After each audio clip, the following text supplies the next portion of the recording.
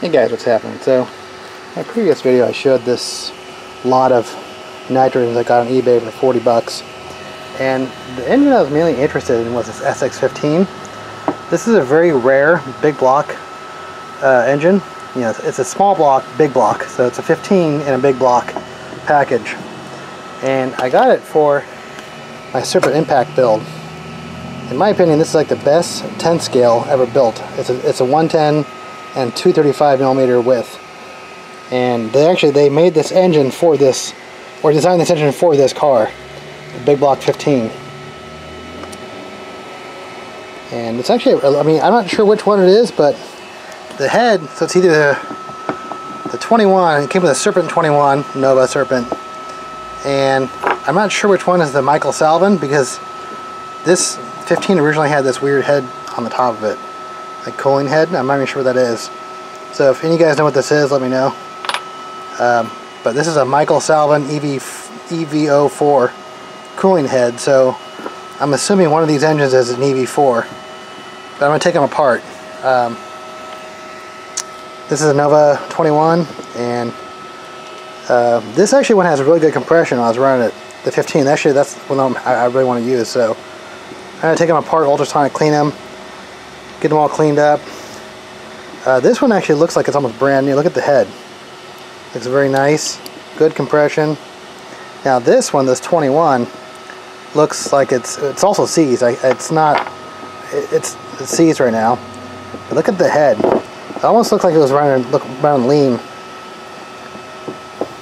So this might be beyond repair. I'm gonna see if I can knock that piston down with a piece of wood maybe. But another thing too that annoyed me with this guy's engines that I got are the RTV sealant. That's such a no-no. Yeah, because if your engine sucks up a piece of that RTV sealant, it could actually create scuffing on the cylinder, or create a lot of pressure. If it gets, it's almost like it's rubber. It would bind up the piston in the cylinder, or create serious problem, you know, somewhere in there, you know. But yeah, same thing like a car transmission. You never want to use RTV in a car transmission. Alright, so I'm going to get these apart. I'm going to see if I can figure out what these are.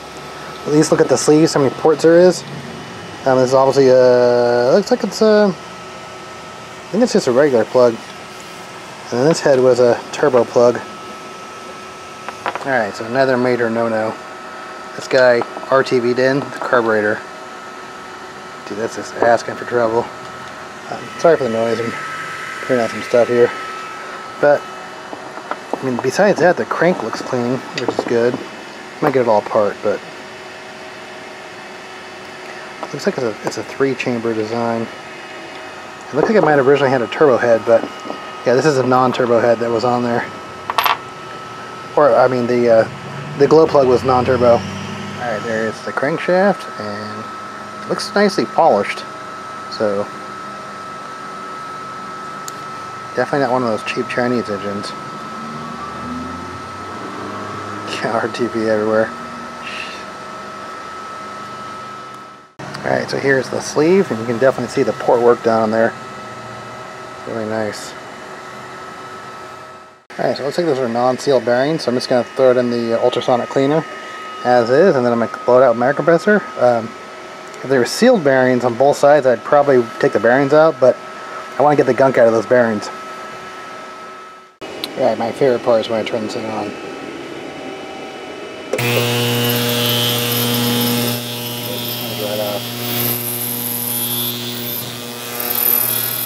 Alright, well that one's ultrasonic cleaning. I'm going to, there's a stuck screw in there, so I'm going to heat up my torch. Hope I can get that out of there. And then, like I said, this thing is locked up in there. Well, the piston's locked into the sleeve, so I really can't grab it. But I'm curious, I'm assuming this is the EVO4 then. Alright, so I'm trying to get away from that noise over there so you don't have to hear it. But that's the 21, the crankshaft. Like I said, this one is seized, I can't go past. Gotta knock that piston out. Not knock it, I'm knock it in, not out. Alright, so obviously you don't want to hit it with something metal. You want to hit it with a material that's softer than aluminum. I'm going to try to hit it with a Sharpie real fast. If that doesn't work, I'm going to keep on stepping up and hardest materials. So I might have to use like a wooden dowel. Alright, a couple taps and it's just pushed down. Pretty basic. Okay, there we go. Yeah, this is obviously the high-end one right here. Look at all the ports.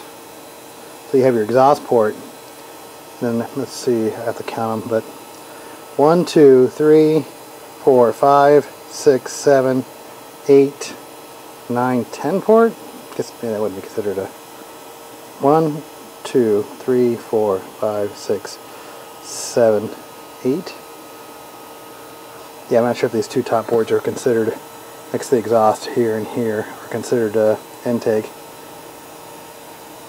You know, oh jeez, I don't know, a lot. All right, like the 15, I'm going to put Ultrasonic Cleaner all together separately. That'll mix up the parts. All right, 21 engines in. All I'm using some Dawn and water.